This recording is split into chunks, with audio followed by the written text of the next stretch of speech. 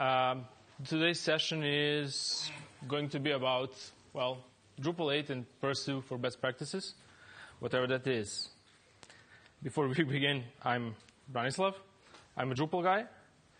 I was actually a doctor guy before I became a Drupal guy.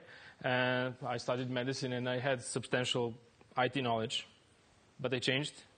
So now I have hair and everything, and I became a developer guy with substantial medical knowledge. So it's a change. I lived until 7 months ago in a beautiful city of Pančevo in Serbia, close to capital. But now I live in Rheinbach in Germany, close to ex-capital. So I changed.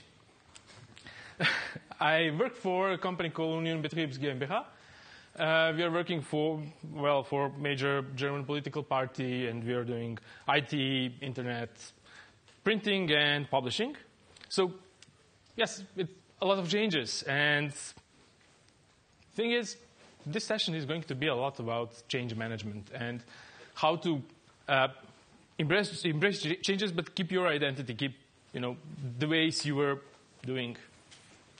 And, of course, in Drupal 8. Now, Drupal 8 gave us, new core, new APIs, 200 new features, new paradigms of coding, object-oriented coding, proudly built somewhere else, and, of course, Twig. So it yells out with the old. It yells with, we need revolution. We need to forget everything we knew and start all over again.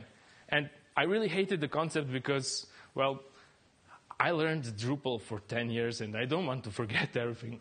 I want to, start building on top of Drupal 7 and Drupal 7 practices and just learn something new. And it is really difficult because of this force to change and to embrace totally new thing. So let's start with goals. We need to focus on goals because goals didn't change. And our goal is actually to do as least as possible to build as best product as possible for, enjoy. So, and in order to do that, we have good software design. And that problem was more or less already fixed. We know what to do. We know that we need to build software that is good quality software that can be easily maintained, easily upgraded, easily reused and deployed. And, programmers invented design patterns. And that's awesome. That more or less solves their problems. Because, you have patterns, you know how to solve some general problems using some general patterns, and that's it. But it doesn't really work with Drupal, and especially site building, because we are working with visual programming, with settings, and not really typing stuff. So that can be a little bit impractical for site building. So we invented best practices. Now, they are similar to design patterns, only suggestions how to solve some problems. But, design patterns are unique for every programming language, every framework, and best practices is kind of framework and version specific, meaning whenever you change a framework you're working on, you need to review your best practices or even redo them, start from the scratch. And of course, version specific, which we know in process of migration from Drupal 7 to Drupal 8.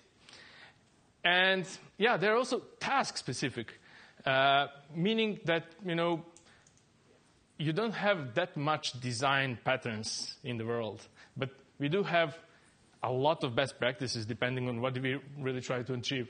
So I don't want to talk about, whether to use node access or rabbit hole to solve a problem. That's too focused on a special task. I want to talk about general stuff. And of course, we don't have any literature on best practices. We don't have any repository of best practices, and that's really a problem. We really don't know what is a best practice to solve a problem and what is not. Finally, we are not really sure if best practices exist. Are they the best? Are they better practices? should we just stop searching for better practices if, well, yeah, current ones are the best? So our first problem, or the biggest global problem we have is, well, problem with deployment. But not any deployment, because we don't care about code deployment. That problem was solved with Git. We care about config deployment. Now, config deployment was generally a problem with Drupal, and there are still a lot of companies who do manual deployment. Are there people who are doing manual deployment here? Don't be shy, I'm doing manual deployment also. So, unfortunately, we do a lot of manual deployment these days, even though it's 21st century and we have all those beautiful tools. So we invented something that will prevent us from having to do stuff multiple times and reduce margin of error. And, well, first thing I could think of we created was hook update end process. Who is using that? A lot of people. Awesome. So I don't have to talk about it too much. So we just, use some custom module, and just anytime we want to deploy something, we write a new hook update end, push it, pull it, but it's time consuming, and, well, we don't have too much time, right? Another thing we invented was features. And who uses features here? Okay, who doesn't use features? Okay, features are awesome. So they helped a lot. Now we are able to visually pack stuff together and just create modules out of it and just add it to Git. And we know who did it, if somebody breaks something, we know precisely who broke something. So it's good. However, it's not so good. Due to limitations of Drupal core and overall user unfriendliness, we have problem with auto-increment indexes in Drupal 7. To be precise, for example, using blocks and putting blocks into features, you cannot do that without features extra. And features extra is something, is like hell. I hate it. Who hates features extra? Yeah, okay. So, yeah, that doesn't work really. And, come on, recreate, revert, what's that? I mean, I had a lot of problems trying to explain what is recreate and what is revert to people who are good developers. They're not really from Drupal world. That's crazy. And finally, this is a big problem. When you disable a feature, it is going to delete every setting inside that's deployed using that feature. So you can lose a lot of content by disabling feature. And finally, there is a big problem if people are using features for something, but then overriding features in live, they end up with this screen. And this is a nightmare. This is a nightmare. And, when you start working on a new project and you see something like this, and you're not really sure where to start, what to do. So first thing you can do is create a group called delete me, and all the things that you don't need, just put it there, because you must not uninstall it. Or even worse, you cannot uninstall it because it is like circularly dependent from something other. So it's a mess. And that mess happens like this. So if you have a thing called, you created an article. An article has node containing body, and which is a field-based and field instance. And then you created another content type called listing, which is actually also having body as field and field instance. So listing is dependent on article. Now, just imagine you want to create a list of listings in the article because client wanted that. So you're going to have entity reference to listing nodes, and then you have circular dependency. And this is a nightmare to disable because, you cannot disable it. Not without too much troubling. So we created, again, some best practices. And one of the practices is we can force our features not to be dependent one on another by for example, creating unique fields for every single node or content type. And that works, but it results with a lot of tables, and it's also a mess to maintain. Who uses this approach? Not so many people. Okay, so we have another approach. Another approach is a little bit better or layering. So we're going to do the opposite. We're going to create feature for every single field we have. And then we can create dependencies, for every single node, which also has a feature. And then we result with, we have a lot of features, but everything is unidirectionally dependent of each other. So we can create views, and those views will be dependent on nodes, and nodes will going to be dependent on fields, and everything is going to work okay-ish, but we are going to end up with 1 million of feature modules. Who does this? Okay. So it solves our problems, but do we have to think about this? Because now we have configuration management. Or short CMI. I don't know who invented CMI as configuration management. It's like acronym from initiative, but still, we still use CMI, and I use it as well, even it's wrong. So CMI allows you to do the stuff in the database, export YAML files, and then just add those YAML files in Git, add those YAML files, push them, and then import them. Who uses CMI already? Wow, awesome. So, and of course we have Drush, and Drush helps us a lot with config export and config import. And finally, we don't have problem with revert features and whatever. So it's awesome. It's great. But let's talk about practices. What is good practice here or bad practice? I, for example, do not like the location of exported files, which is, in files folder. Again, this is totally logical because that's the only folder that is supposed to be writable by a purchaser, so it's okay.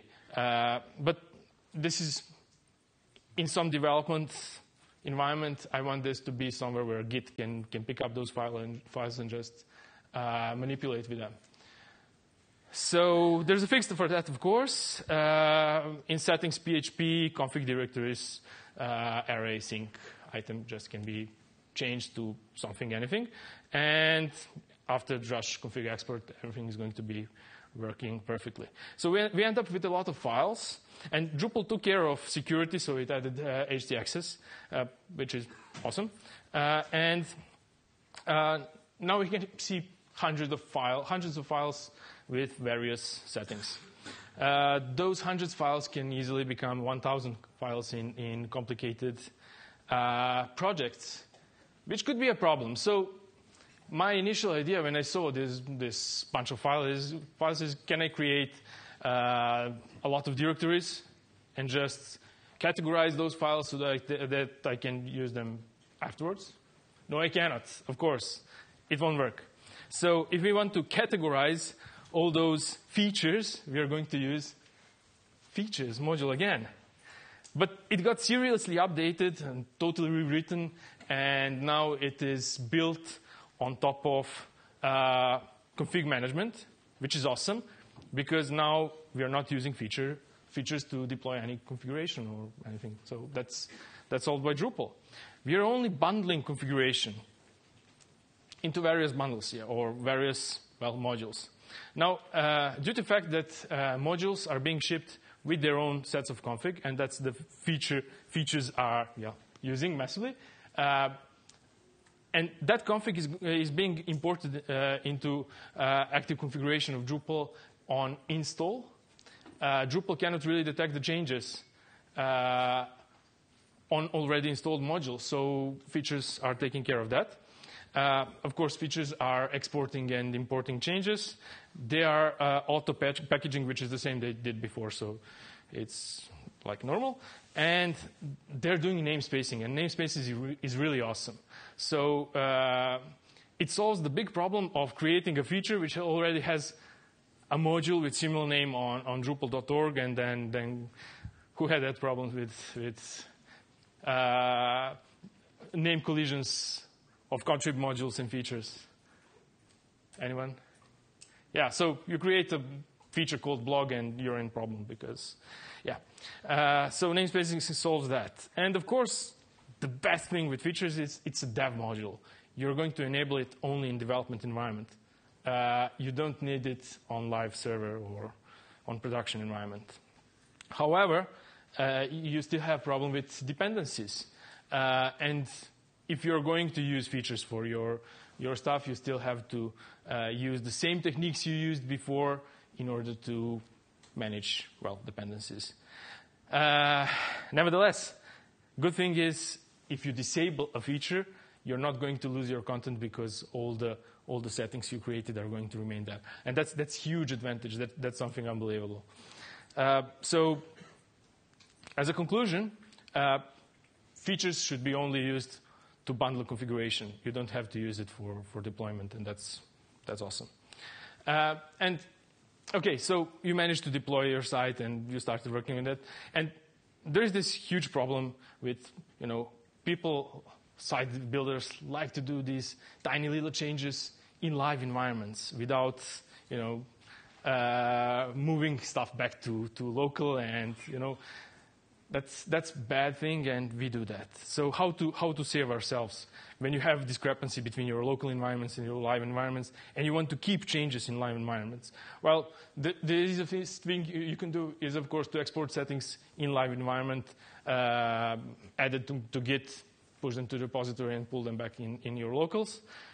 That works. Sometimes you have a problem where you want to keep both changes in local and remote environment, and for that, there is a thing called drush config merge. Now, I first heard about it 6 months ago, and I still haven't tried it. But I read a lot about it, and it uses Git to merge local changes and remote changes, keep them all. Does anybody know anything about this? No? You should try it. I should try it. Somebody should try it. And talk about it. And, well, this is my favorite. Just forbid config changes in live, and there's a module for that called configuration read-only mode. Just, forbid it. Goodbye. Problem solved. Now, our installation profile is that. There's this thing we invented in Drupal 7 to create installation profile during our web development process, and then just all the modules, all the config, all the stuff we create, just to put in installation profile. So once we are done, once we want to deploy the site, we are going just to, push everything and install using that installation profile, and we are done. Who uses this strategy here? Installation profiles? Not a lot of people. Okay, so it's an interesting strategy. It's awesome. It's easy to test and maintain, and everything is good. But do we really need them due to the fact that we could possibly do something like this? We could build a site in our local environment, export files, push them, do minimal installation, and then import config. Did anybody try this? How did it end? For me, it ended like this. So it turned out config management helped with continuous deployment, but not with initial deployment, due to the fact that once you install the site, you get site UUID. Once you install the site another time, you get another UUID. And that discrepancy just kills the kitten. So as a way around this, you can just do minimal installation, deploy files, push the database, just deploy the database, and then you're going to have the same UID, and then you're going to just push files. So, or you can use installation profiles. And we're back at installation profiles, same thing we used in Drupal 7. So you can just create installation profile. And really, installation profiles in Drupal 8 are not that different from installation profile in Drupal 7. So, directory is the same. Info files became info YAML files. Install files are the same. Profile files, same. We are not packing features, or configuration into features directory.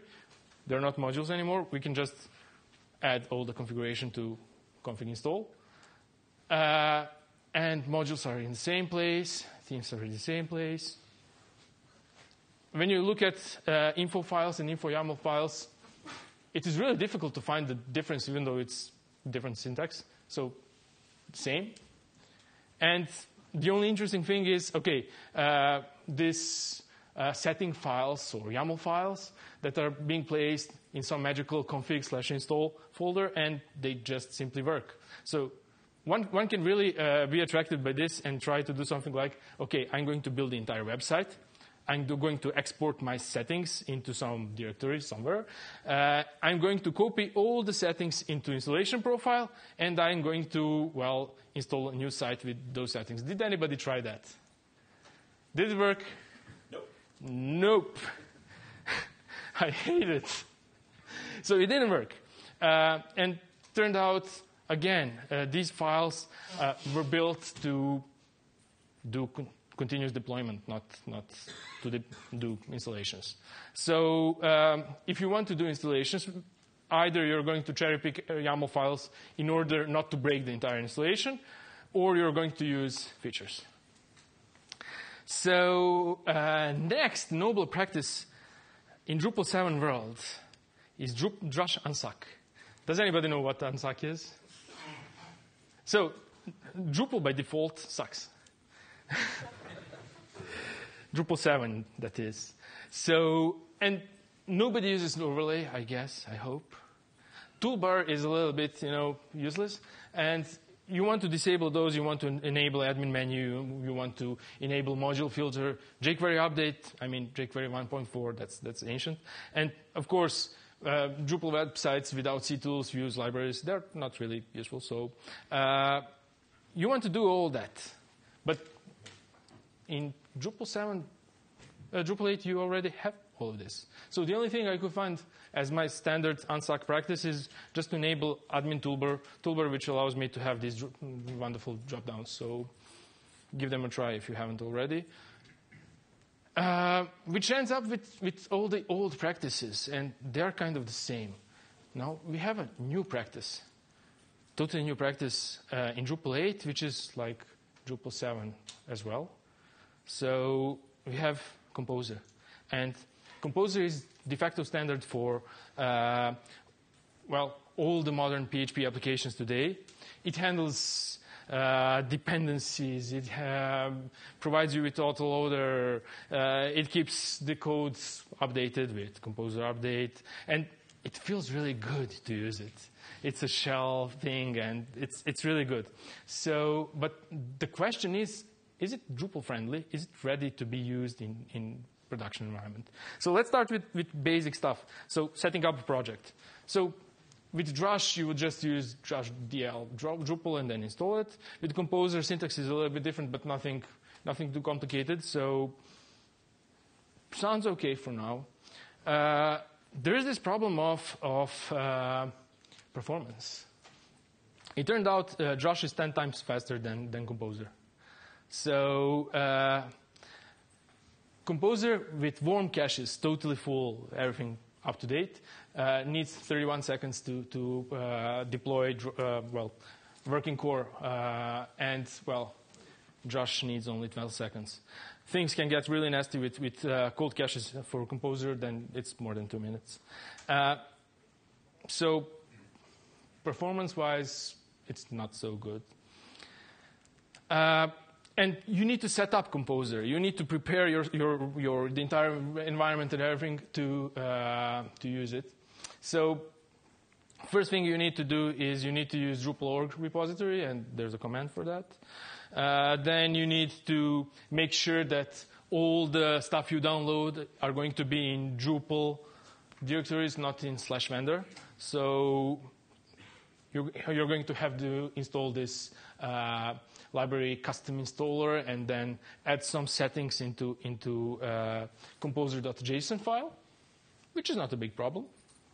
And then, of course, if you're going to allow Composer to manage all your contrib stuff, you have to make sure that Git ignores all the contrib stuff.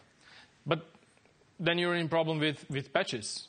If Git ignores, and okay, I'm going to talk about it later. So once you're done, you can get a module relatively easy. Composer require, I believe this is an error. It should be Drupal/admin toolbar. So yeah, but otherwise, and it's okay. Once you're done with it, just enable the module and it's going to work. Okay, developers might like only to avoid this composer thing and just enable, and it is going to download and install. So it is not really a good, well, the best performance thing ever.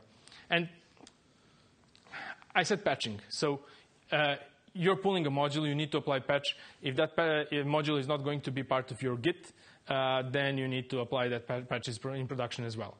So there is a way to set up Composer to apply patches, but it is not by default supported. So what you need to do, you need to add this library Composer patches, and you need to then in this patches file add, well, connect patches to patch files to, well, modules you installed. It's a lot of setup. So somebody was smart and gave us Drupal Composer, which is well, starting point for you to bootstrap all your Composer projects.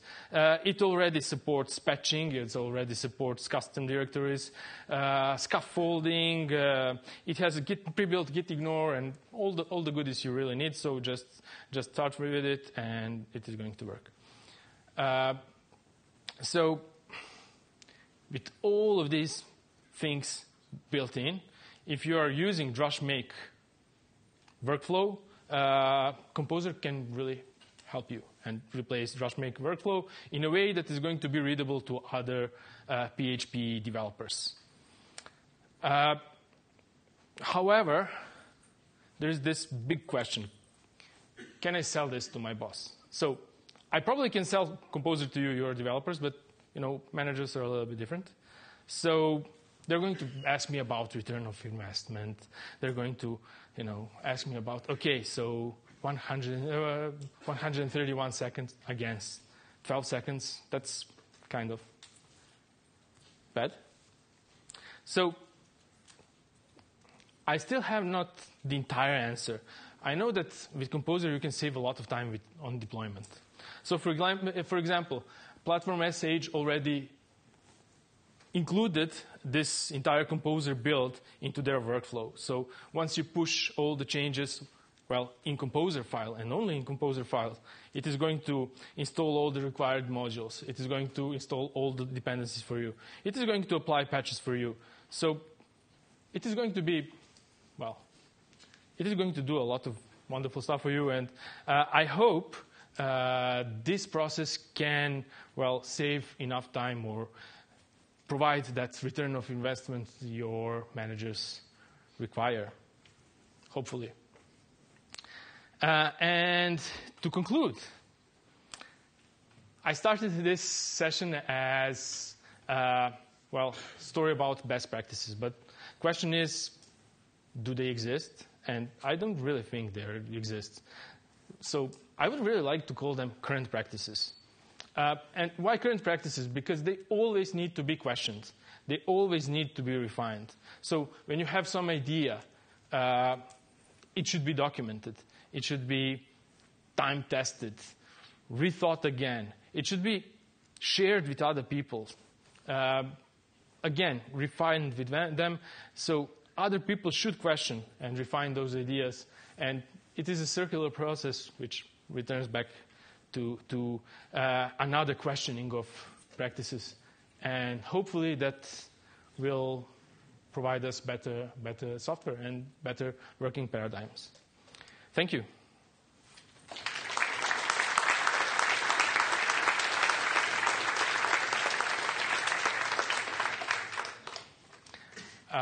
Questions?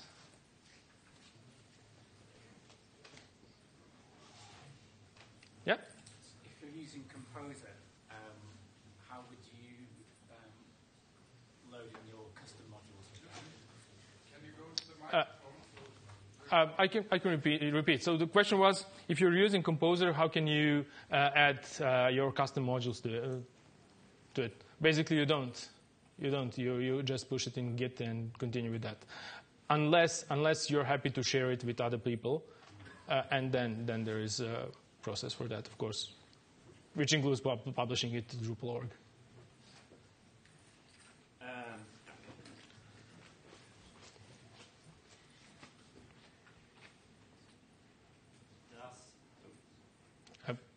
doesn't work.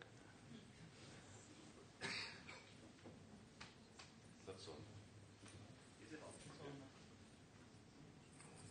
No. Was it light on the note? I can repeat. To repeat my question. Does it work for multi-site composer?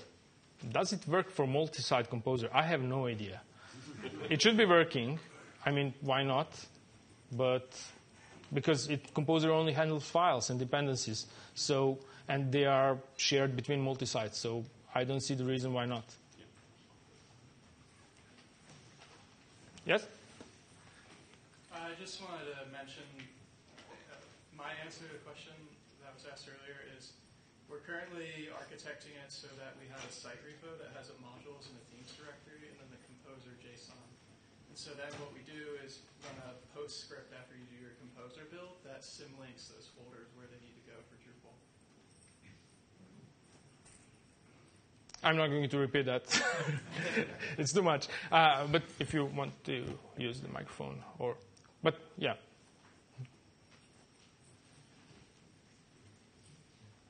Anybody else? Yes?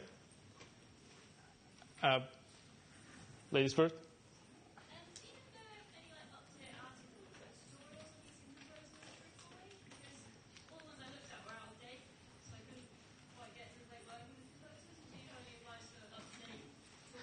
I believe last change was really good, and it was in September 22nd on Drupal.org. So, and it's really full of new stuff, and it's good. But I suggest you to take a look at this. Oh, wait a minute. Okay, so this Drupal Composer thing, or platform message example Drupal 8. Because it's basically everything you need to know about Composer. It's just squeezed in, and with it, you just clone this, and you're ready to go. No problem. Yeah.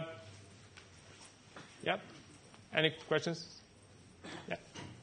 When you were talking about configuration management before, if you're talking about configuration against different environments like development, UAT, staging, production, what's the best sort of workflow when you need configuration based on different environments?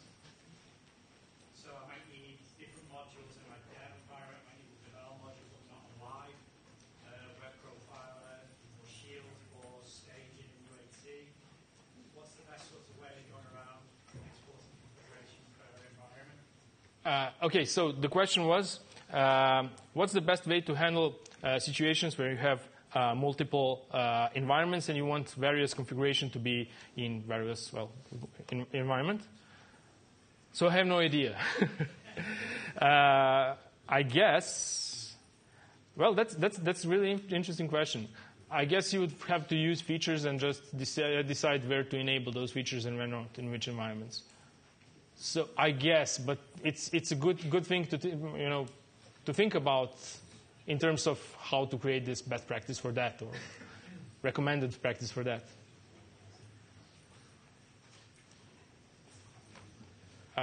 Yep. I can try to answer what your question about dev and if you want to not to deploy Devel, for example, there is a Drush CEX to export, but you can use skip modules, and you can give names of modules that you don't want to export, so that it's not in your Git, and you don't have the problem with config that you don't want to have in production. And another problem is with config that you want to be different in production or in dev. And you can use, I don't remember exactly, but you can write it in files. Like you can override the config that is in database with config that is in files, like in settings and things like this.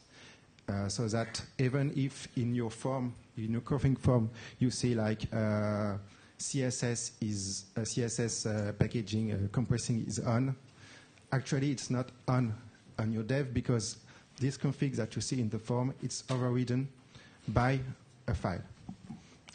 That's it. But there is a little problem with Drush CEX skip modules. because it skips the modules, but not always the config that depend on that modules. And I'm currently working on a patch of Josh to do this. And I'm not the only one, but it's still a little problem. Yeah, thank you. Well, it's I'm only thinking about how to automate all of this. So that's kind of next question. Okay, so you still need manual power, human power, to decide what is going to which environment, but it would be interesting to think about how to automate the process. Other questions? Comments? Rotten Tomatoes? Is it not possible to use settings local to disable modules per environment? So the question was, if I heard correctly, isn't it possible to just disable modules with some settings in various environments? Yeah, settings not local. The settings file for each environment. Oh, that actually could work. But then you cannot really. So you think like to have various settings, local settings in various. That could actually be interesting to try. I have no idea. But yeah. Anyone else? Okay. Thank you very much.